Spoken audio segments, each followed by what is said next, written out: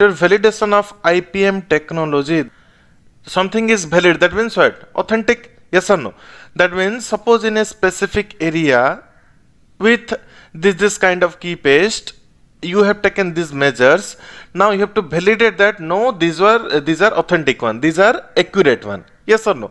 That one is what your validation of IPM techniques. Okay, for validating a IPM techniques, the following information may be vital for this meaningful IPM validation. What are those? One by one we will discuss. First one is analysis of the context and definition of the pest problem. What is the pest problem? We have to understand. Second one is formulation of these IPM modules. Third one is your selection of farmer and collection of the baseline information. Fourth one is your orientation phase. Fifth one is your farmers field school. Sixth one is provision of critical IPM inputs. Seventh one is your collection of data and impact analysis. Okay, one by one we will discuss. Now you see, first one is analysis of the context and definition of the pest problem. Yes or no? That means suppose in a particular area, in a particular agroclimatic zone, what are the crops they are growing? Suppose they are growing crops, which varieties they are growing, whether hybrid or the local one. That means you have to know about the crop. Yes or no? What is the crop production technology? What production practices they are doing for protection? All those things we have to know in a proper agroclimatic area. Okay. So based on the information gathered from this, whatever the data you will take, you have to make some analysis of the cropping system. What are the key pest problem, and then characteristics has to be made.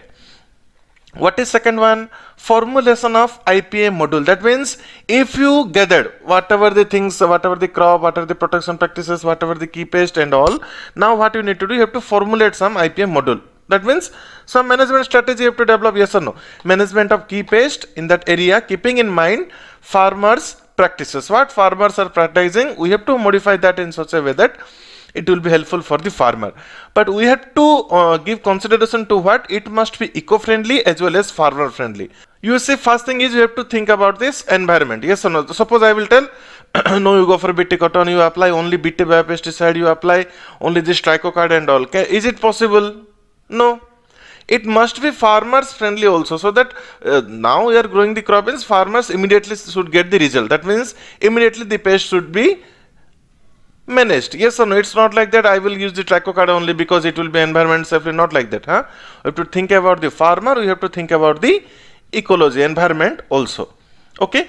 Third one is your selection of farmers and collection of baseline information.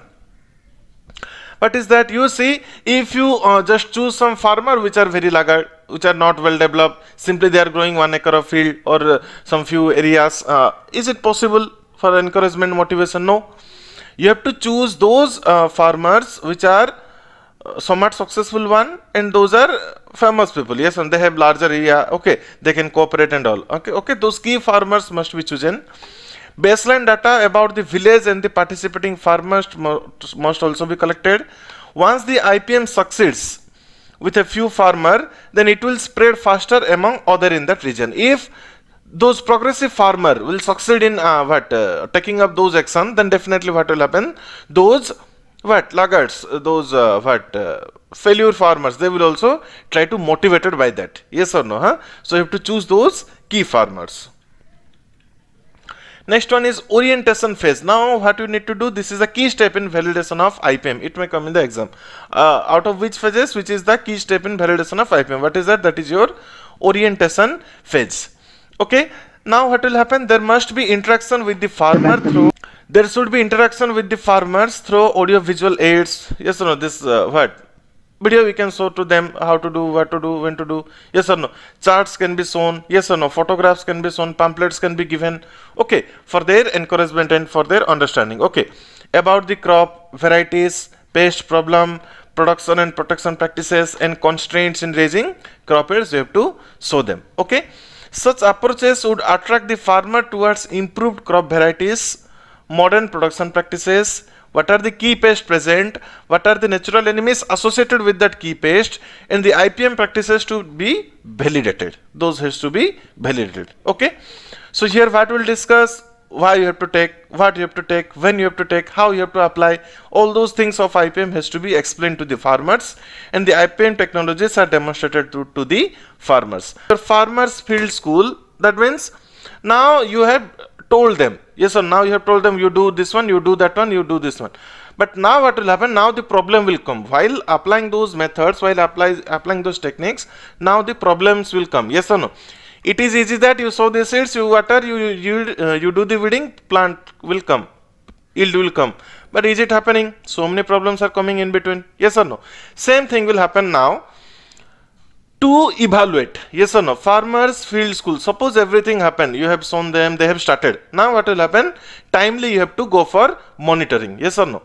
Once the farmers have adopted the program, regular interaction must be there, yes or no, in between the farmers and in between this extension worker. Through what? Through this FFS, farmers field school, at least once in a week during this critical cropping season, where the pest may be more, yes or no, where this disease may be coming.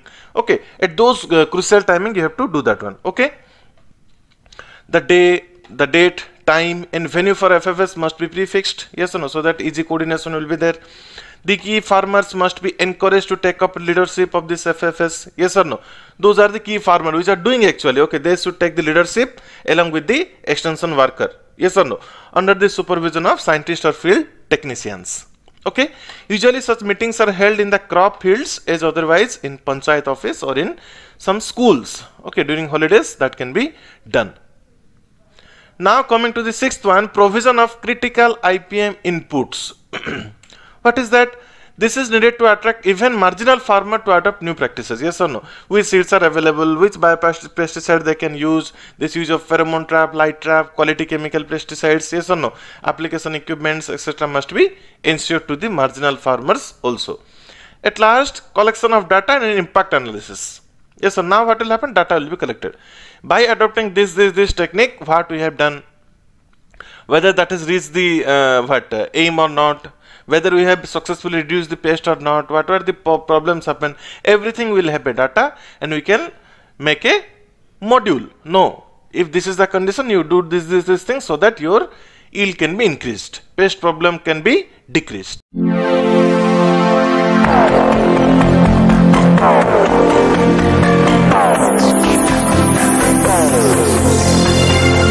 Promotion of validated IPM techniques. How to promote that one? You have to disseminate the strategy, yes or no. Spread of the IPM techniques should be done in a wider area, okay, which have crop or pest problem similar to the local location. You say you cannot recommend a thing which is done in tropical region in temperate region, yes or no, because the climatic situations, the location, the altitude, everything is different. There it is not possible, yes or no. With this similar kind of agroclimatic regions, with similar kind of pest, then only you can recommend these practices, yes or no, huh? Active participation of the farmer is required and village institution is required. You see, some story has been written. Women in agriculture, they must also be encouraged for easy adoption. Okay, training and education are essential not only to the farmers but also to the master trainer, extension personnel, field technician. Everyone must be trained properly. Yes or no? Okay, another significant strategy is participation by the ICAR Institute, KBK and all, state agricultural universities, non-government organizations, NGOs and industries, along with the farming families, communities, okay, for effective implementation of this IPM. Timely supply of critical IPM inputs must be ensured in that region.